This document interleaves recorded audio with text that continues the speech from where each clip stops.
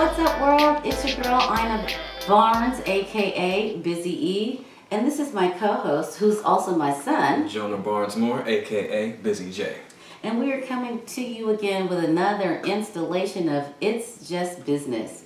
If you've been following us, you know that what we're doing is we are going down CNBC's top 50 disruptors. They have a list of disruptors, and we're going through and putting them against our counter-innovation theory to see if, in fact, they are disruptors. And we are talking about number 36 today? 36. And 36. It's called Disruptor or Not. You always forget. It's called Disruptor or Not. or Not. That's the segment we're doing. Our segment is Disruptor or Not. Disruptor. And we are on number 36, and that is Airtable. Yeah. Airtable. Next generation workplace collaboration. Now, this one is a little interesting, so we'll take it slow. I actually tried to use their product to get a better understanding of exactly what they do, because they have a free subscription model and all that stuff, so I dove in a little deeper.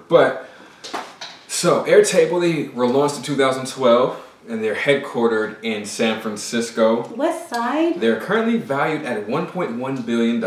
B, my favorite B word. Their founders are Howie Liu, the CEO, Andrew Ofstad, and Emmett Nicholas.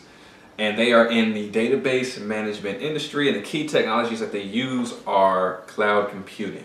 Now, so what are they? So I'm going to read you the description that's actually on the CNBC website, and then I'll give you my overview and put it in layman's terms. So, this San Francisco-based cloud company lets non-techies build custom apps for their businesses affordably and in a matter of days. Airtable was co-founded by Howie Liu, who sold his other startup enterprise software company, Etacts, to Salesforce in 2011. Liu believes that software is the most profound medium for expression and economic value creation, but up until Airtable, it wasn't really accessible to most people. That's why he set out to make the company's platforms more user-friendly to build complex software applications. Basically, it lets users create spreadsheets like Google Sheets and Microsoft Excel, but the cells can accommodate photos and lists, and not just numbers.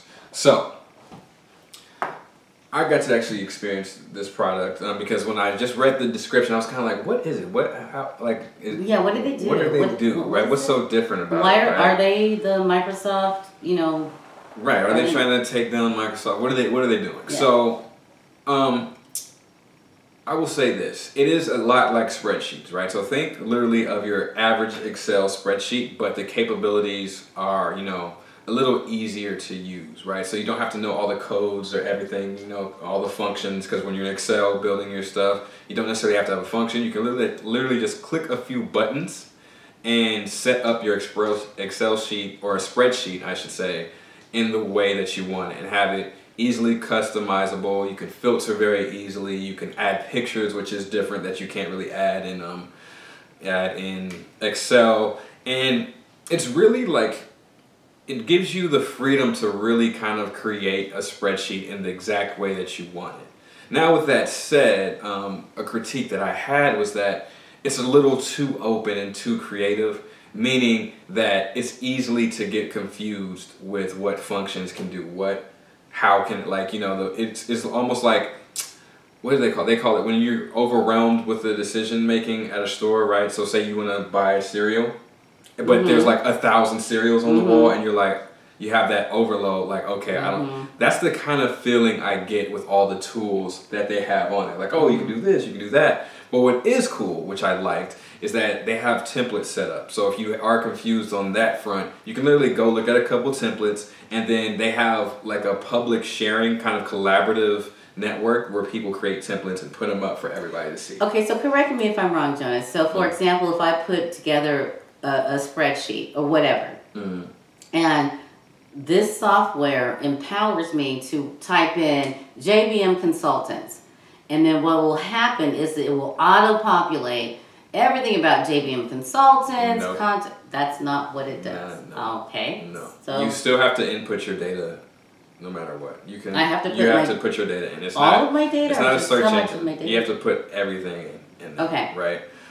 It's just about how you can arrange that data and how you can filter that data, right? So when you get deep into Excel, it's very hard to filter and pull data from spreadsheets. Yeah. With this, you can set filters like specifically by like, oh, color, or by keywords, or by, you know, pictures or whatever, right? And then you can literally customize your whole spreadsheet to accommodate the data that you have. So it's not like a search engine. It's not going to auto-populate anything. You just have more control. It's like a super featured featured Excel, you know, with new bells and whistles and all that stuff. And I would go so far as to say this is the understanding that we have as people who have taken a deep dive into this company and tried to extrapolate what do they do, Mm-hmm. how does that benefit me, first of all, and then the world, and then are they disruptive?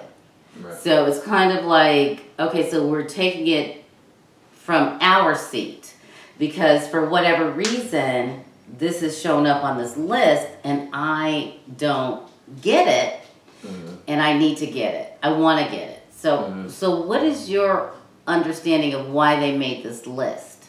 Because of the cloud computing technologies, right? So it's not, you don't have to, for instance, with Excel and Microsoft, you don't have to buy that whole package, right? Okay. You don't have to buy all that. You can just have like a free, it's based on how much data you use with those spreadsheets, and it's online, and you can create many different types of, they call them, the reason why it makes it confusing is because they call them like customize your applications. You can build all these applications. You can, but they're not what you think. The word application is not a good word.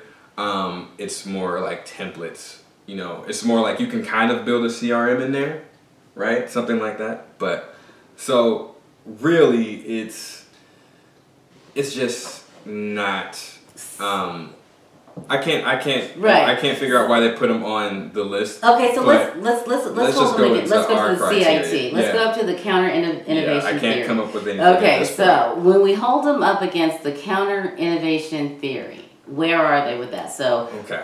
tell So them about the criterion. Are you, for the first time watchers who are here for the very first time, we have our own framework for disruption called the counter innovation theory. And with this theory, we identify the characteristics of the most disruptive companies such as Facebook, Amazon, Apple, Netflix, Google, Uber, and Lyft, Fangold, if you will. And so we literally researched them, identified some key characteristics and some criteria that actually made them disruptive. And we implemented that through our theory. And so the criteria that we came up with is that all disruptive companies do at least one of these three things. The first is challenge the status quo. Challenge the status quo. The second is develop disruptive technology. Develop disruptive technology. The third is address high priority unrecognized pain points. Address high priority unrecognized pain points. Yes. Okay. Those three things. And if you look at any disruptor, any successful disruptor, they do one of these three things. Now, so where's Airtable? Airtable. So I know why they were on this list. They leveraged cloud computing. So cloud computing is a new type of technology. And this list, as we've seen, you know, going through, they like companies that have a lot of funding that have leveraged some kind of technology. But for us, challenging the status quo. This one, when it comes to their product specifically, do they challenge the status quo? No. Not really. You know, because especially since Google Sheets are out there, right? And there's Google Drive, and there's like a whole freemium kind of network that's already in place. What's that word you just said? Freemium. What is freemium? Freemium. Oh, so typically, you know, it's a certain type of business model, right? So to gain subscribers, you have a freemium model. Like, so for example, LinkedIn is a freemium model. Facebook's a freemium model, right? Until you pay for that extra. Freemium. Yeah. Oh, that's a good word. So, I like that word. Yeah. I'm and so put until that in you my pay lexicon. for that extra feature, right? You Sure. know, it could be Facebook ads or LinkedIn, Sales Navigator, or all those different stuff. It's free. So the freemium, they get you in, they get you using their product, but if you want that extra capability, yeah, freemium. And so nice. Google has done that, right? So you have Google Drive, you have your Google Sheets, all on the cloud computing, right? So that's nothing new. The features that they add, they're not really, they don't really provide that much of a new capability and new advantage. So it's really not it's not challenging the status quo, right? Okay. I would still prefer to use Excel over this because I understand the functions, the technologies, and I can. Yeah, Microsoft was first in, and they've been a good doing job. it for a very We're long time. We're bought in. Yeah, and they're not doing anything so disruptive to challenge the status quo that it's like, oh, I might actually have to take a look at that, right? It's like they're kind of just doing things what we call continuous innovations, and that's known throughout all, if you are a project manager or anything like that. Continuous innovations are just small improvements on existing products, right? So this is what, like, that's how I see them as a whole. They just made some really small incremental and yet important. Yeah, they're important. Yeah, innovations onto an Excel spreadsheet or a spreadsheet, which every company should be looking to do. Yeah, and most. If you're not going to change the world, if you're not going to invent the iPhone, or you're not going to be Amazon, this is a good example of an incremental innovation that you can do. Right. But does it stand up to the CAT? So the number one.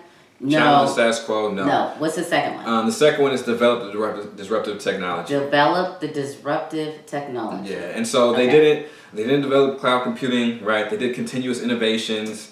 That's a no for me. They didn't create anything that provides new capabilities that did not exist before, right? So when we think of developing disruptive technology, you think, the iPhone, semiconductors, Wi-Fi, 5G, artificial intelligence, all those kind of things that actually provide you with new capabilities.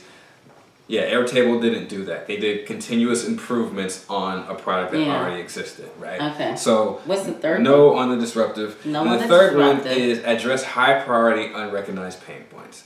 And I think this is the one that they focused on was the high priority pain points. That's okay, good. They weren't unrecognized. I feel like with their strategy and what they were trying to focus on was what are the pain points for people who have a hard time using Excel. And so they're like, how can we make it simple and how can we make it customizable? So they focused on the high priority pain points, but they didn't address any unrecognized high priority pain points because everybody knows Excel is a little bit different. So they made a slight innovation, which is important, right?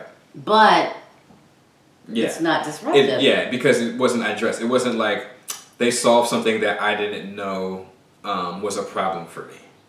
I didn't realize I had this problem, and your product made that evident. Yeah. That's not what they did. But they did hone in on the highest priority pain points of saying it's difficult to use Excel spreadsheets because I know when I was in my job as a financial analyst, the learning curve for Excel and all the different functions is a very steep curve. It's very hard to learn. So this does solve a problem. But for our criteria when it comes to addressing high priority unrecognized pain points, it doesn't do that. But it does address high priority pain points. So on our criteria, there are no. On our three criteria, there are no. Now, is Airtable valuable? Absolutely. Absolutely. Yes. And I would go so far as to say what you would say is that if you disagree with us, we want to hear from you. Absolutely. We want to know. We want to know. We want to hear from you to say, well, wait a minute, Airtable does this. Yes. And this is what you are missing, JBM Consultants. You're missing this piece of it. And we want to have the dialogue. But for now, right now, we're on the page of it doesn't stand up to the counter innovation theory, the CIT. Right. So we say, are they a disruptor? No. They're not a disruptor.